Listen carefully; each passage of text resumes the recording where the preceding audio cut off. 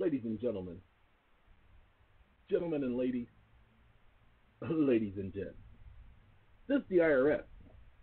Guess what they say I can deduct? It says you may elect to deduct your state and local income tax. Excuse me? You can deduct your state and local income tax? Really? So you can deduct your taxes?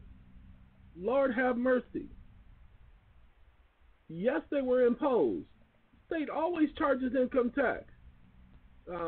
Where the state and local income tax paid on income that is exempt from federal income tax, you better believe they be taxing me on stuff that they ain't supposed to be taxing me. The year is 2023. All of them. What portion? I paid all them taxes. And the state benefit funds tax. Nah, I didn't. Nah, I ain't pay no benefits. Yeah, they didn't charge me for no benefits because state don't give me no benefits.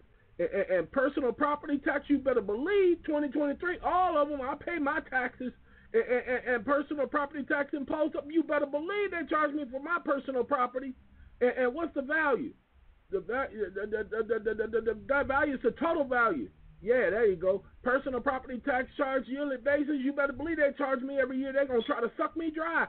And portion of the local benefit tax 2023, all of it. Come on now, what you asking me questions for?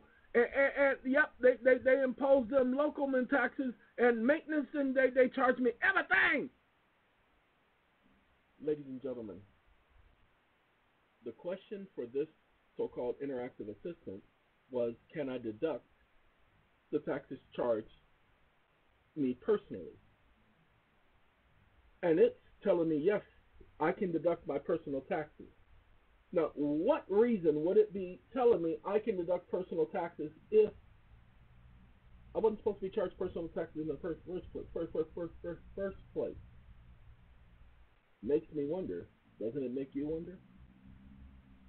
So what are they not telling us? And this is the IRS website. You see it right here. Interactive Tax Assistant, irs.gov. Look, I tap 1 for irs.gov. Okay? It's a shame what you can do when you just ask questions. Hey, gotta go. Got a video I gotta do that's gonna try to help y'all out. All right? Gotta go. Take care.